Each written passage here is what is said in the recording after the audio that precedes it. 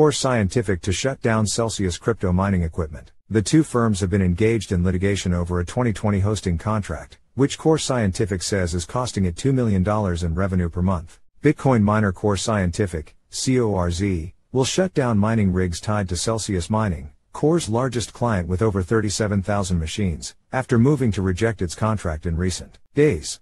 Both companies are undergoing Chapter 11 bankruptcies. Celsius Mining filed on July 13, 2022, along with its parent company Celsius Network, while CORZ filed on December 21. The two companies have been engaged in ongoing litigation over their contract. CORZ claims that Celsius is not paying its dues, whereas Celsius argues that CORZ unilaterally increased its power rate, which isn't stipulated in their services agreement. In a Tuesday hearing, CORZ bankruptcy judge David R. Jones said that the motion to reject doesn't violate the automatic stay on Celsius's property. Under U.S. bankruptcy law, once a petition for a Chapter 11 bankruptcy is filed, creditors are no longer able to collect debts from the bankrupt debtor, and CORZ is likely a Celsius creditor given their dispute over unpaid dues.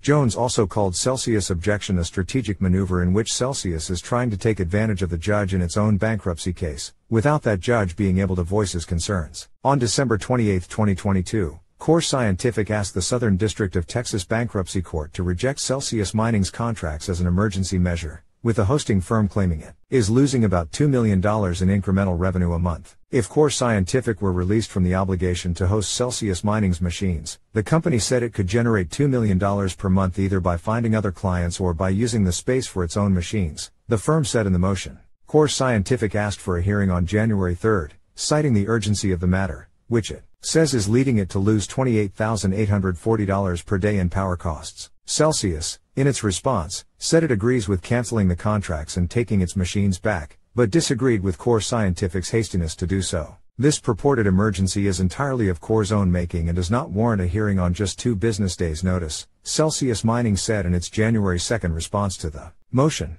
Celsius will have to consult with its own lenders before it can fully respond to CORZ's request, which it says it can't do in 2 business days. Celsius thus wanted to move the hearing to January 23. Celsius further argued that the motion to reject violates the automatic stay on Celsius estate, and the mining rigs in question are under the jurisdiction of the Bankruptcy Court of the Southern District of New York, SDNY, where Celsius' case is currently being processed. Celsius was open to having its rigs cut off from electricity on January 3, meaning they wouldn't produce any Bitcoin, its objection said. In Tuesday's hearing, Celsius attorney Chris Koenig, of the Kirkland & Ellis law firm, said we've agreed that they can turn off our rigs effective today, and that they don't get to charge us, we don't continue to pay for it. All that's left is to hammer out a transition plan. Judge Jones gave attorneys representing each party some time to draft an agreed-upon proposed order, which he said he would announce regardless of whether he signed it by mid-afternoon Tuesday. As of 7:30 p.m. ET, half-past midnight UTC, no proposed or signed orders were available in Pacer,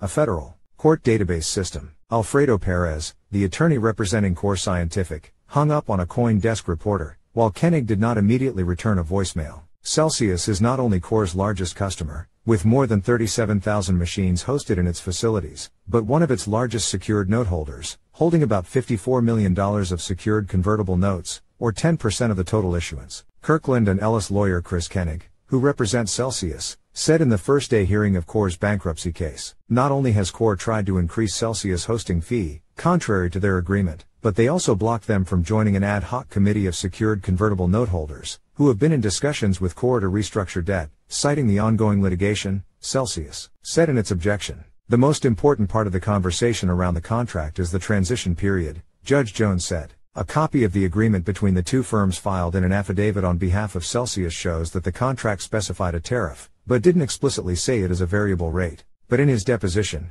also filed as part of Celsius' affidavit, CORZ Senior Vice President of Partnerships Jeff Pratt, said that it was implicit in the agreement. Judge Jones said that the Celsius affidavit that this evidence is included in is totally inappropriate for so many different reasons and that it should simply be struck from the record.